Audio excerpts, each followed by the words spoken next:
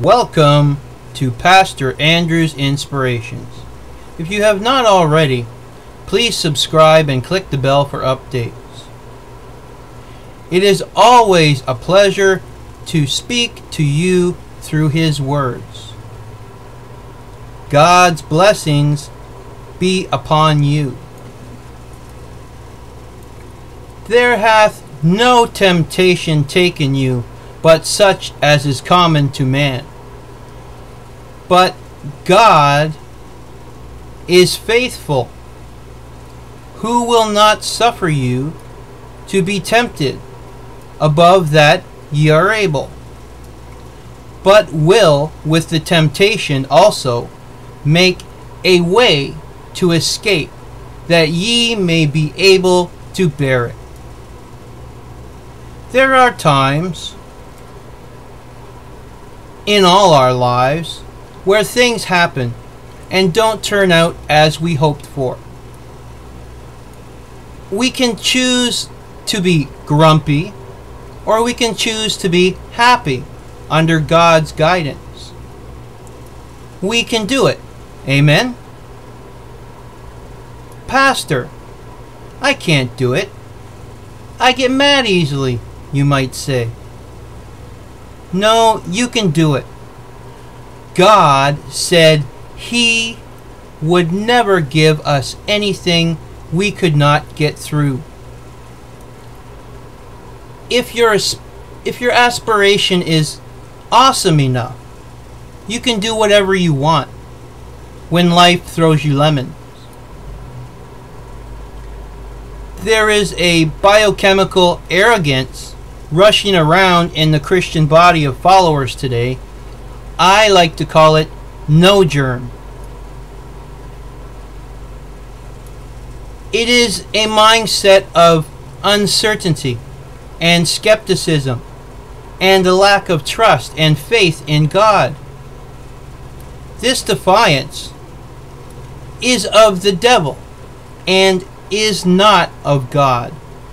The devil would have us to think that we are insignificant, or that we cannot do something, or that God is God of lesser things.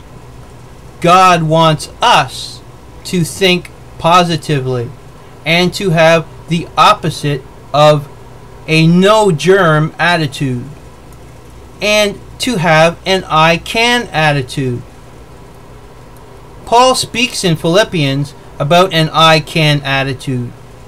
He inspires the church of Philippi that even though they may be going through tough times, through Christ they can do all things. God wants us to have that kind of mindset today, no matter what we're facing. How do we get over the no germ? We need to know that our best, all in all power is found in God and God alone. Separately from God, we really can't do anything. When we get attached to the best power source, which is Jesus, we can do all things fitting to His will and to His purpose. The Lord is my power and my Savior. God is the supreme power and source. We've got to get coupled to the source. Far too often we misplace faith in God and get a no germ due to anxiety and angst. God says in His Word, do not be afraid. Lo, I am with thee always, even unto the end. And God has not given us a spirit of fear, but of power and love and of a sound mind. We dread trying things because of terror, of the unknown. We just rather go on ahead and say no. we have to grasp the power God has granted upon us. Fright and worry are tools of the enemy. We need to identify the power God has given us over him. The Bible says, "Resist the devil and he will flee." We must get over our fears in order to overcome a no germ. Remember the little engine that could? We must believe that we can do whatever we're trying to do. God says, if you have faith in the size of a mustard seed, then you can tell that mountain to move, and it will move. What is faith? Hebrews chapter 11 verse 1 says, "Faith is the substance of things hoped for, the evidence of things not seen." We must have faith in things we don't see. You must see yourself in the future and in the Spirit. God will give you revelation. You can do it. You must begin to say, "I am here now. I won't always be this way, for suffering never lasts right now. It's in the Spirit, but after a time. I will see it in the ordinary. If I just hold on, do not give up, do not let go, and wait." God is faithful, and he will do it. You can do all things through Christ who strengthens you. How many of us ever live our lives to the full ability? How many even step out of our comfort zone? So many people never think outside the box. They get relaxed in life with their daily and weekly habits. They can set their clock by what event transpires through the week. You know, like it must be Tuesday because we always have Kentucky Fried Chicken on Tuesday. The status quo, it's not like it occurs on purpose. It just kind of slinks in and sets up a tent in the corner for most people, just for a visit, and then never goes. But what if it could be unlike? You know, to have the aptitude and the devotion to live life above the normal. To live life beyond the box, the bulk of the time, and like it. What if we called ourselves zealous Christians? There would be nothing, with God's help, that jointly could not be achieved. All the dreams we've had would come to light. We would no longer be limited by our mind. There would not be any unachievable goals. Is it likely to live past our wildest dreams? The Bible says it is.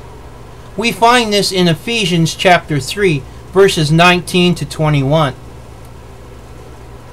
And to know the love of Christ, which passeth knowledge, that ye might be filled with all the fullness of God. Now unto him that is able to do exceeding abundantly above all that we ask or think, according to the power that worketh in us. Unto him be glory in the church, by Christ Jesus throughout all ages, world without end. God wants us to think that way. Or else, why would he say for us to do anything he didn't mean? When you think about it, that context, it's exciting to know that this was written for our benefit. If God has your back, then make your plans huge. You can do it.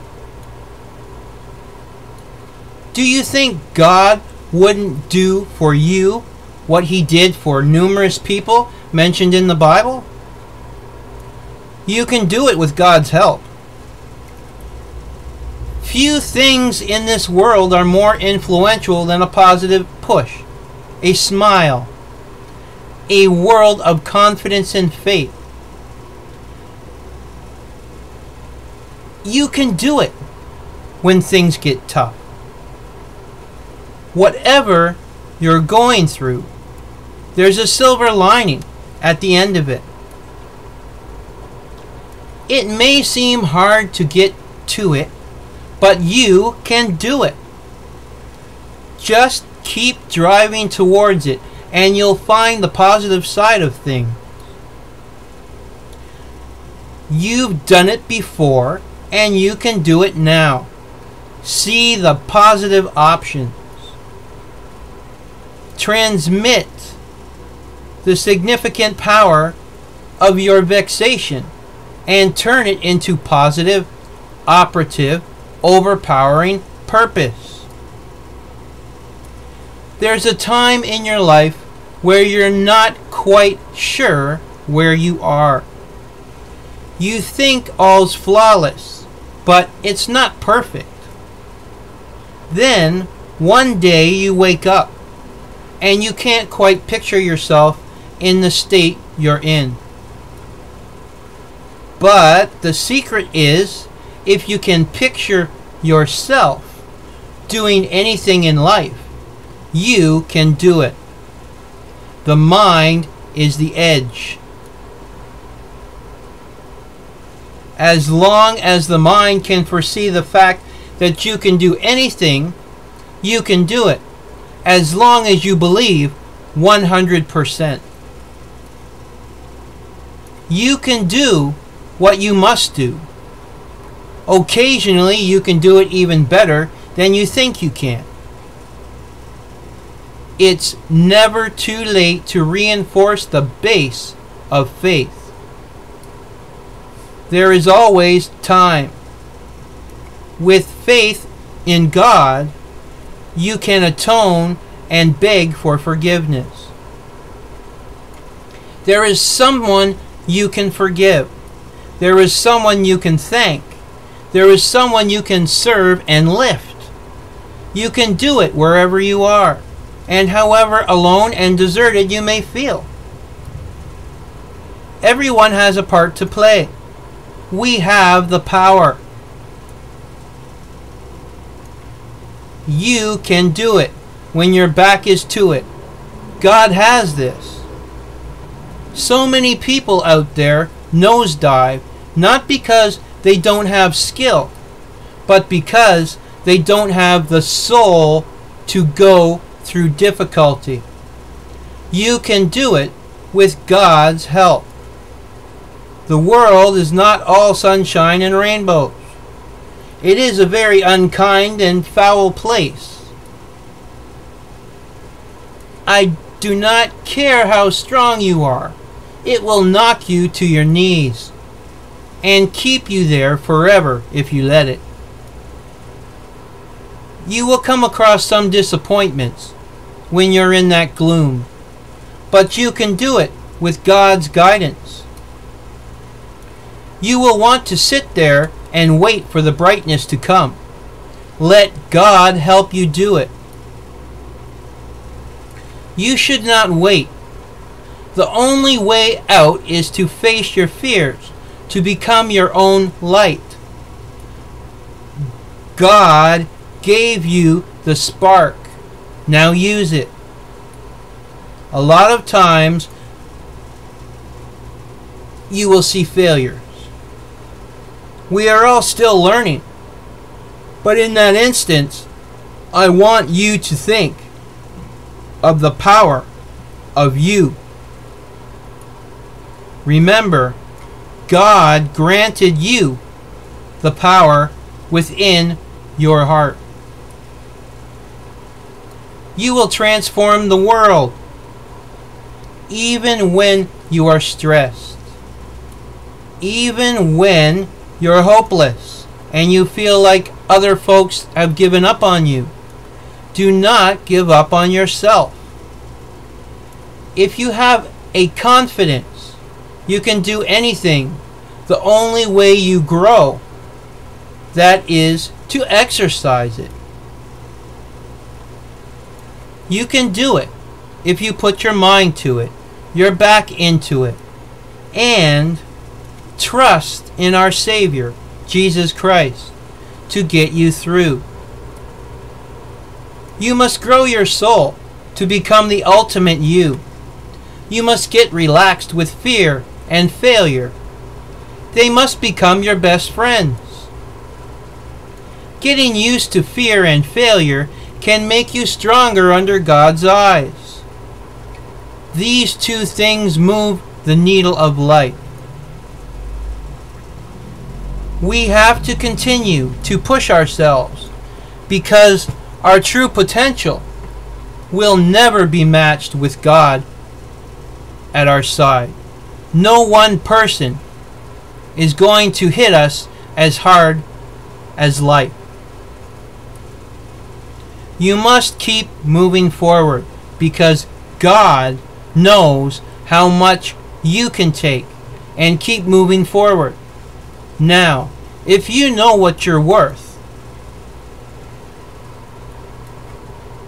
I'm glad you can tell what you are worth, but you have to be willing to take it all under God. The future rewards those who press on with perseverance and firm resolve. You don't have time to feel sorry for yourself. You don't have time to complain. We've got work to do under God's watchful eyes. Whatever motivates you, whatever pushes you, whatever drives you, you can do all things through Jesus Christ our Savior.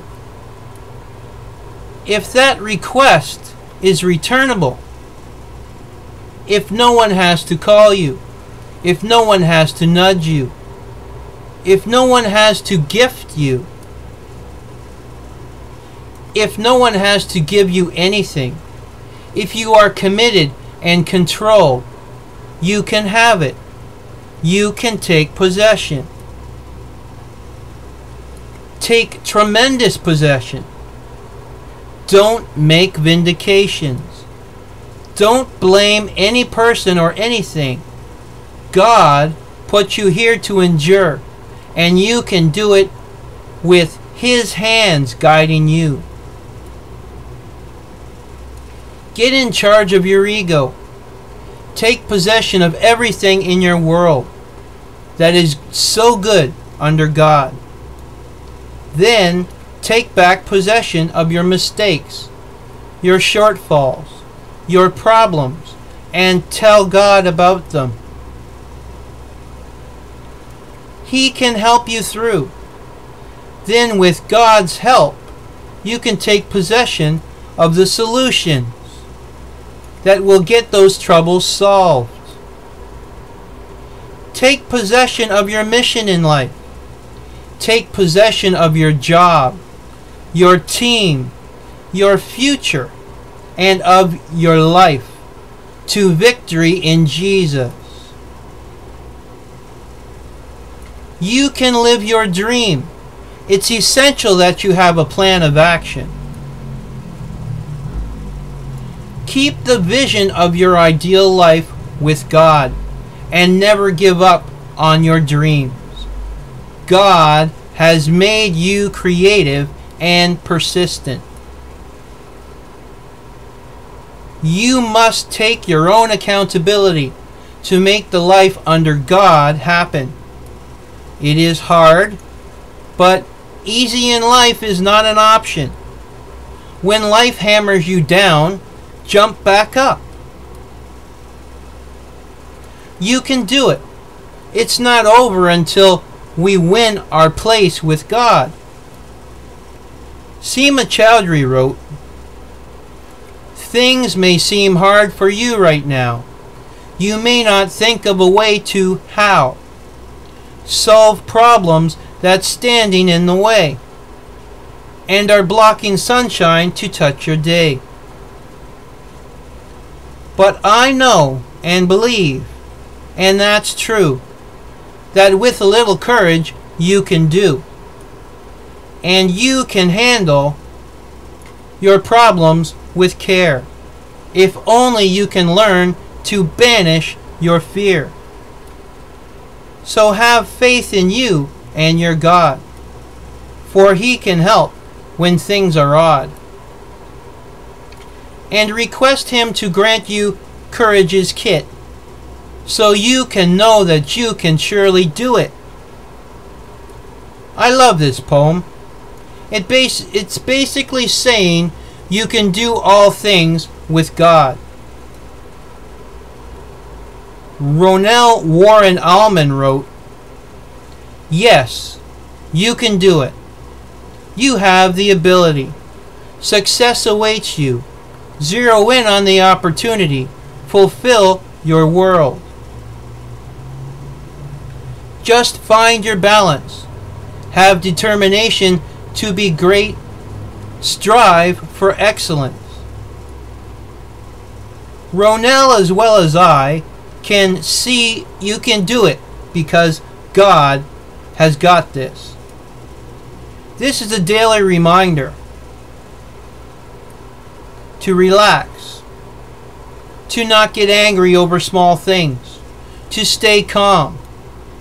This is a daily reminder to be yourself, to not care what people think, to know you can be anything.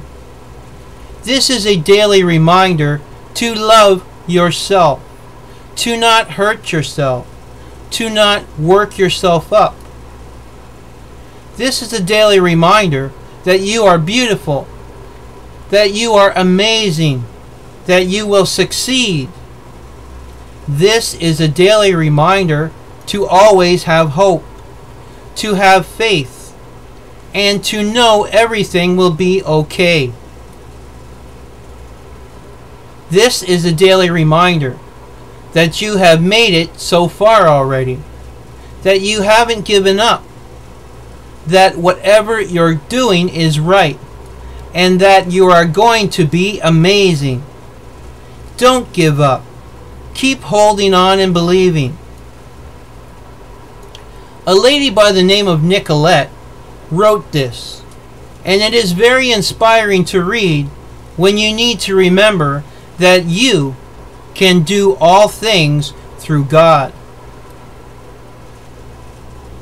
When you feel like you can't do anything, remember Philippians chapter 4, verse 13. "I can do all things through Christ, which strengtheneth me." When you are afraid to do something, remember 2 Timothy chapter 1, verse 7. "For God hath not given us the spirit of fear, but of power, and of love, and of sound mind." If you don't feel loved, remember 1 Peter chapter 5, verse 7. "Casting all your care upon him, for he careth for you." If you are feeling scared of the world, remember 1 John chapter 4, verse 4.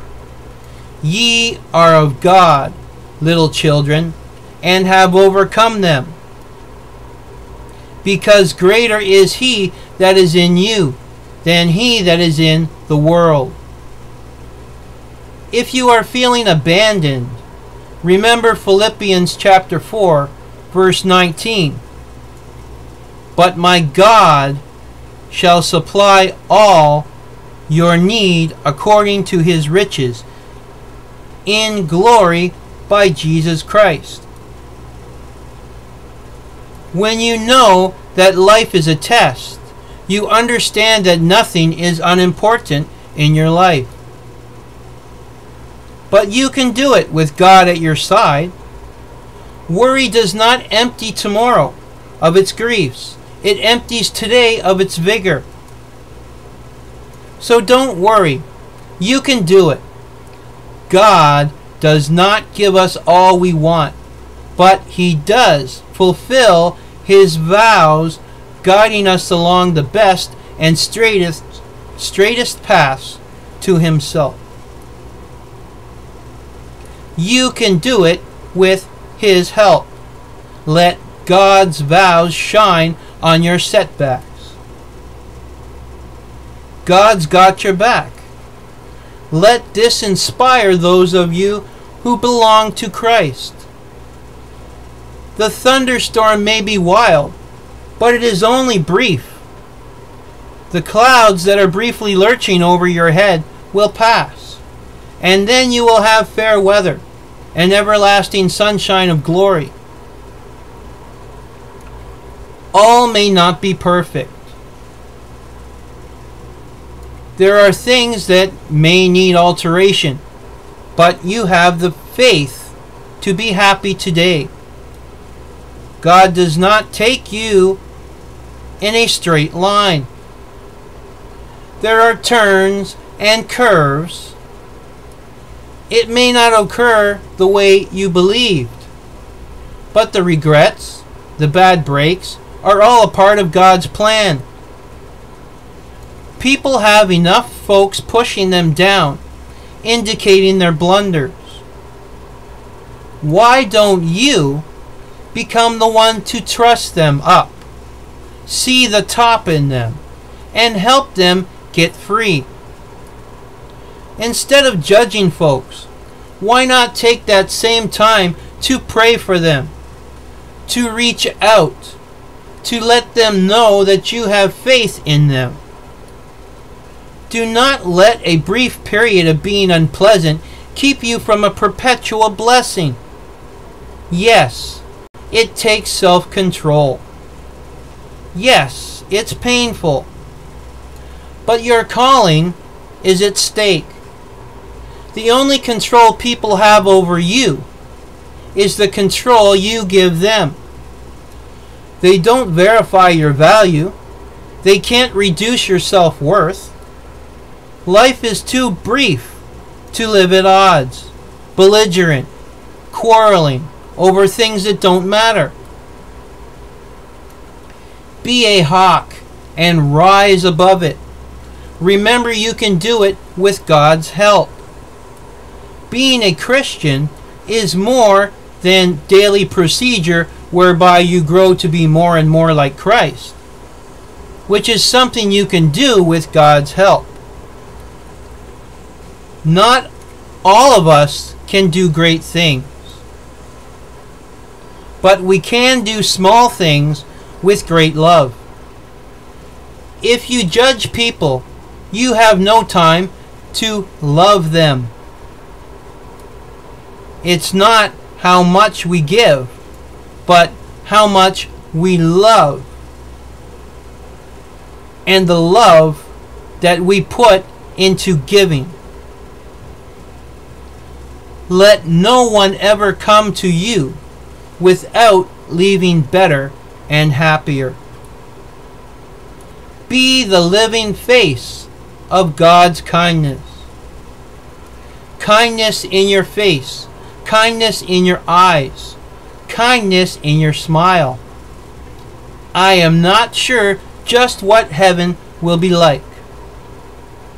I know that when we die and it comes time for God to judge us, He will not ask how many good things you have done in your life. Rather, He will ask, how much love did you put into what you did? Remember, you can do it with God's help. Faith is trusting beforehand what will only make sense afterwards. Faith does not always mean that God alters your situation. Occasionally it means He alters you. It would be a shame for God to want to do more and for you to settle for less. Great moves of God are typically led by simple acts of compliance. Don't fear letdown. Fear faithfulness. Don't fear assault. Fear apathy. Don't fear refusal. Fear regret. You can't fulfill your mission in your comfort zone.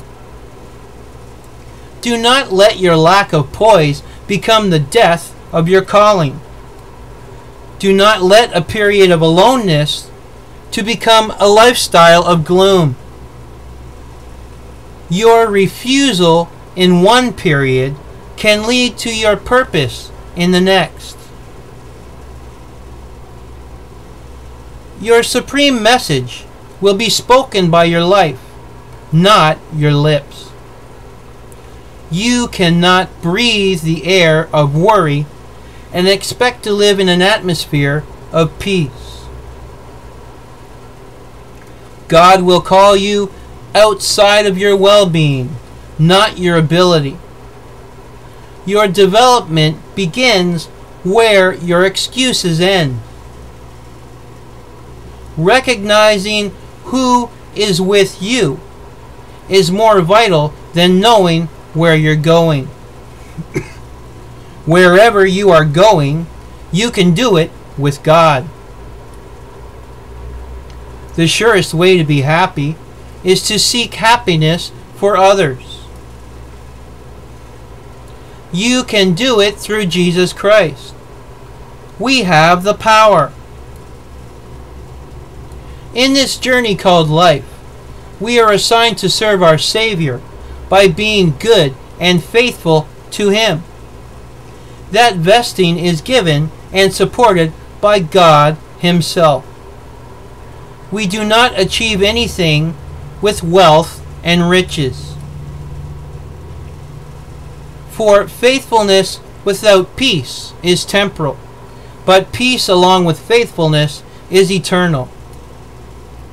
We live our lives being inspired to create a faithful temple for the Holy Spirit to dwell in. We serve with prayer, love, relief of sorrow of others, and honest relations. We too, if we desire to do what is faithful according to God's inspired purpose, we shall be lied about, belittled, and despised by those who neither know us nor wish to know us. We shall be misunderstood and scrutinized by those whose minds are fixed, not entwined in general agreements, whether religious or secular. Those who see self-love as their only existence will devalue our work and defame our name. It has been done to me. It can be done to any of us. Also, we may suffer rejection by those in whom we once wisely trusted and whom we may have loved faithfully. Some begin to let God lead in their lives so well, and then human veracity and the false god of this world shades their minds. They may lose sight of their true assignment and be as easily corrupted by public opinion. What is that assignment? It is to live your best life and stay faithful to what God reveals to us. It is to stand upon our watch on the wall and to offer a faithful hand to those whom but for our help would fail and fall. We can prevail with inspired, tough, and good-natured commitment to the eternal. We need not grow sad in letting God pilot us, even though age may sadden us and the passing years sentence us to limitations in our health and lassitude of mind. May our Savior Jesus Christ grant to each of us the faithful happiness and strength to continue in every good work. May He, at the end of our living, give His guidance and grant to each of us the reward of them that are faithful unto death, a crown of eternal life. Be one with the Lord. Read or listen to your Bible every day. Pray often, even if it is just to get something you may need. It is always good to pray for what we need, but never pray for what we want, because wants are not answered. Needs are greater in this life. So if we need anything, pray devotedly and appreciatively.